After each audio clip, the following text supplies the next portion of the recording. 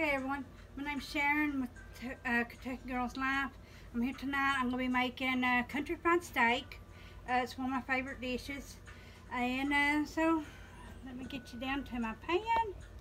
You can see what I'm doing. I got homemade mashed potatoes going, and I usually serve it with corn. So, you'll need 1.5 cups of all-purpose flour. 1.5. Okay, yeah. There we go. And you're going to use 1 cup of milk, another bowl. So you takes 2 bowls, one for your flour and one for your milk. And you're going to combine 1 teaspoon of paprika.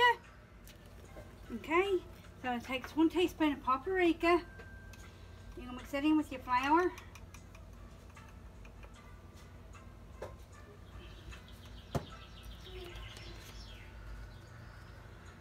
And it takes 1 tablespoon of salt. Okay, so let's get our salt.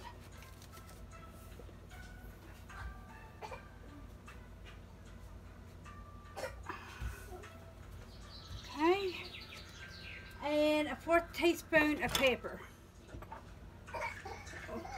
Get the black pepper open here. Okay.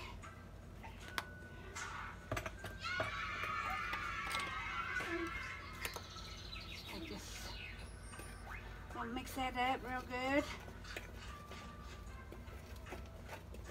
And then we're just going to set them aside. Then we're going to heat our oil in a large skillet. It takes 1/4 of a cup of oil. That's what I'm going to start out with. Sometimes I add a little more. We're going to start out with 1/4 cup. Okay. So we're going to heat our oil over medium heat. So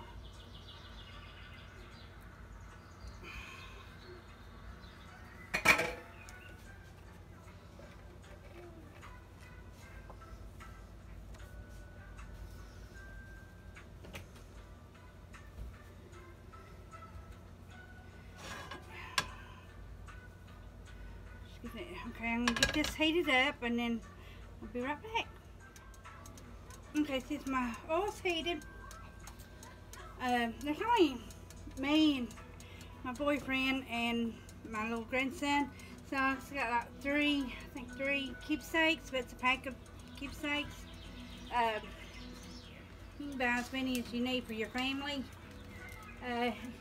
This recipe calls for 2.6 ounce package. Oh wait a minute, 2 pounds of keepsakes. I'm sorry, cut into 8 pieces, but like I said, there's only 3 of us. And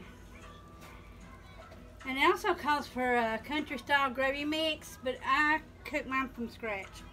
So what you're going to do is you're going to take a keepsake and you're going to dip it in milk, and then you're going to put it over here in your flour mixture.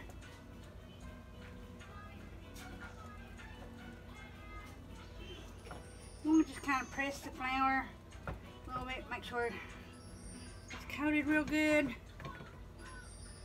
and just lay your steak down in there to fry.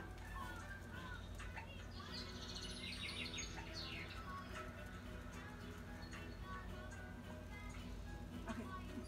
This pack actually had 4 pieces of meat, so just dip it in milk and then dip it in your flour, make sure it's good and coated. And I'm going to add just a little bit more oil to mine here in just a second, because I don't think it's got enough.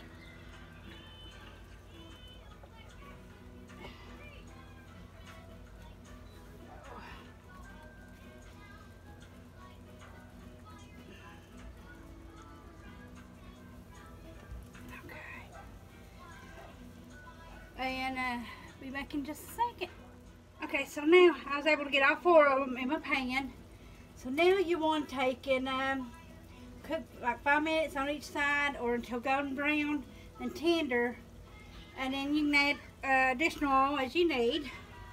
And I said I was going to do that, so I'm just going to add just a tad more. There we go. And yeah,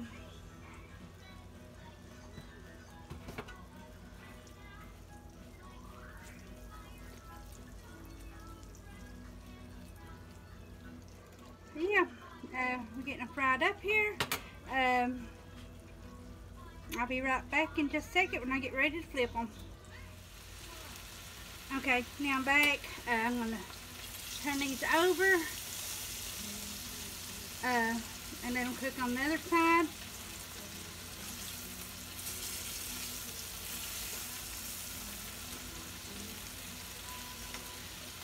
And you want to save your pan grease, because like I said, I'm going to show you how to do gravy from scratch instead of using the pack. That's up to you whether you want to use the packs or if you want to do it my way. Either way, it's good. I'll be right back in a few minutes. Okay, I'm going to flip them over. We'll make sure they're good and done, and there's no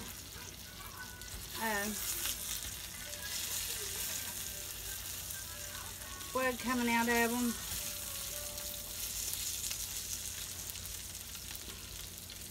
So I'm going to get a knife and cut down in this one, it's the thickest.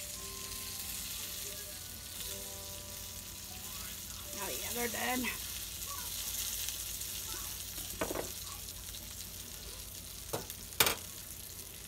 So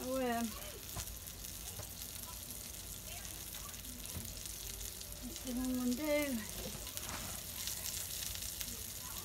Get these down onto a paper plate, and I'll make my gravy.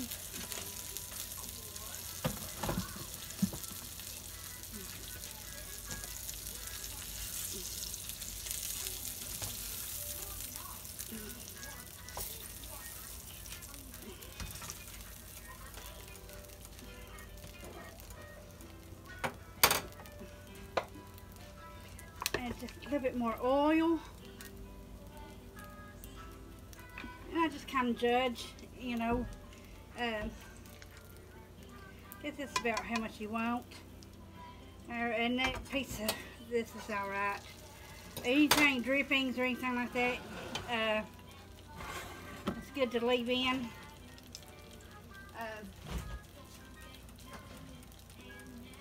Get my flour.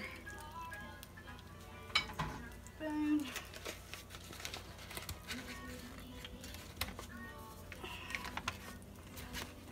Add some flour. I just kind of plate by eyeball. You don't want it too much flour to where it's real thick. Just enough to where you can where to thicken on up with when you add your milk. So, probably I mean 3/4, maybe 1/4 of a cup of flour. Say, it just depends on the oil. I'm just getting my flour browned.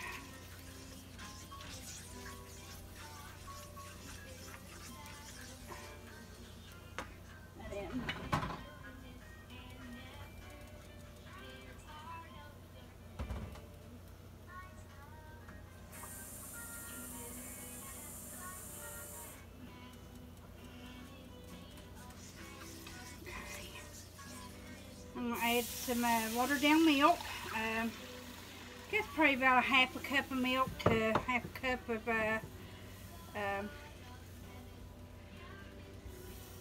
water. And you're just going to stir it until it thickens. And we're going to add some pepper to it.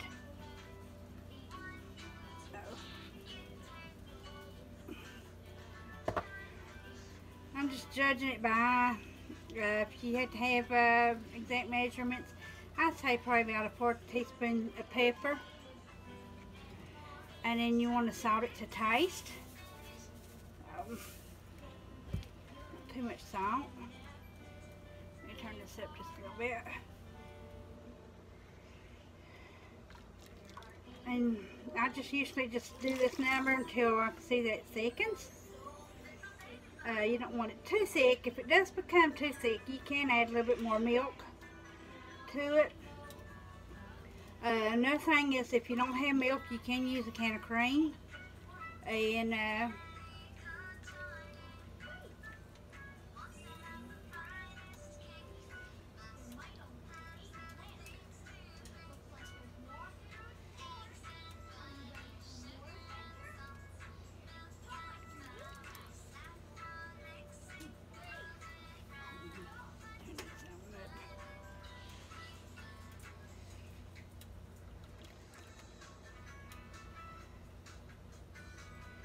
you just want to constantly stir it.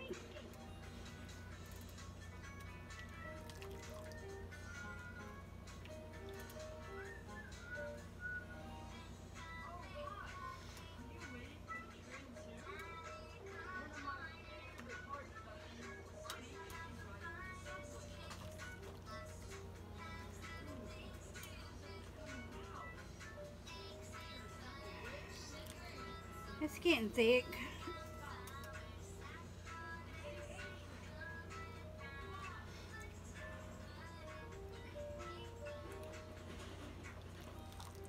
So just kind of, you don't want it too thin, so that's going to be real thin and go everywhere it's on your plate.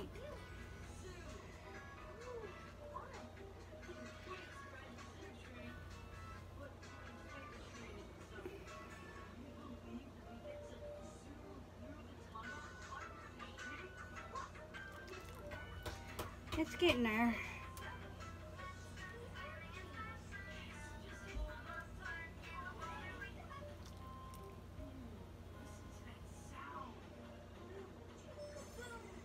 My ex-mother-in-law, when she was alive, she taught me how to make gravy from any kind of meat, any kind of, from the grease from your fried chicken, the broth from your ham, turkey, anything. So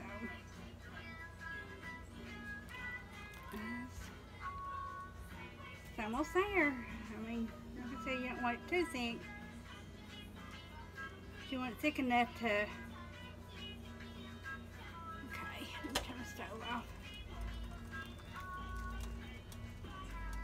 It's about the consistency you want.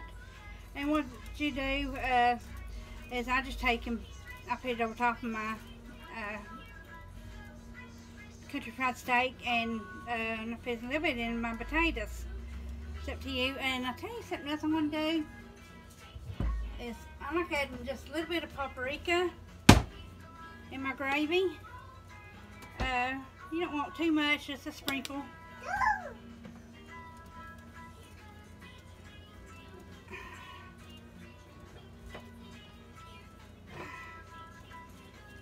Since your country fried steaks do have paprika in them.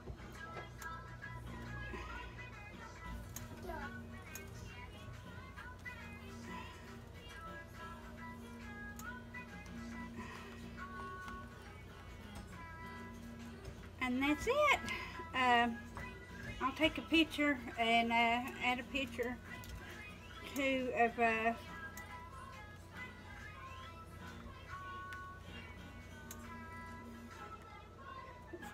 thank you. I hope y'all if you make this, I hope y'all enjoy it. Let me know. If you have any questions or comments, you can ask, and if I don't know the answer, I will find the answer to that. And y'all have a good day. Thank you.